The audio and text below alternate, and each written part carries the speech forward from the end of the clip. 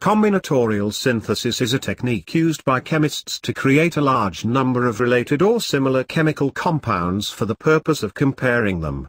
By compiling data on such a group of compounds, which is called a combinatory library, a chemist can then use this data to select specific compounds for further research.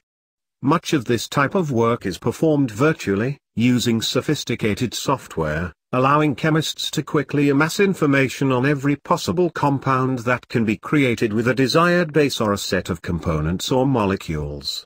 Promising compounds can then be selected and synthesized for testing in the laboratory. Advancements in computer technology have greatly advanced combinatorial synthesis techniques and have made it possible for chemists to quickly create combinatorial libraries with very large numbers of similar but distinct compounds.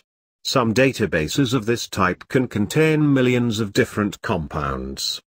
The idea of combinatorial synthesis was first developed in the latter half of the 20th century but became a widely used tool in the 1990s with the rapid advancement of computing power available to researchers.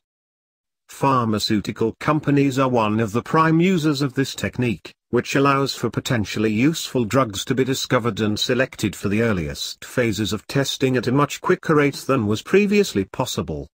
By using sophisticated software, researchers are able to virtually synthesize entire families of compounds in seconds that would otherwise take years if performed in the laboratory.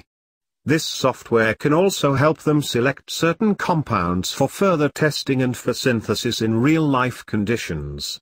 In this way, many new drugs can be developed and introduced for use much faster than would otherwise be possible.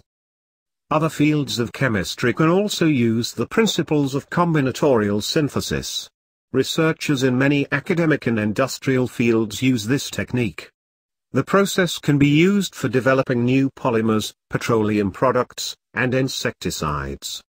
Researchers at the University of Berkeley in California have used combinatorial synthesis to develop a whole family of metallic compounds called magnetary active compounds.